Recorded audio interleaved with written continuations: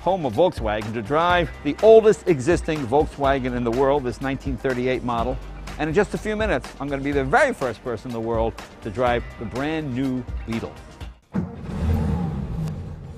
You know, and there's that classic Volkswagen sound. People still stop and stare at this thing. I just love the fact that when you see the modern Beetle, the family resemblance is right there.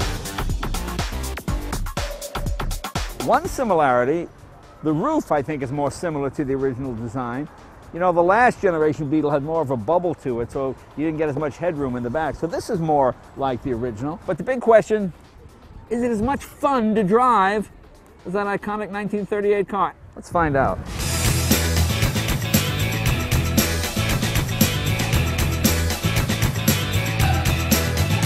What you're getting with this new car is faster, better fuel economy, more efficient all the way around, and I'm sure safer.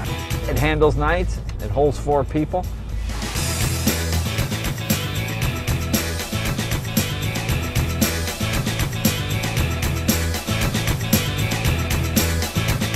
Felt like a Volkswagen.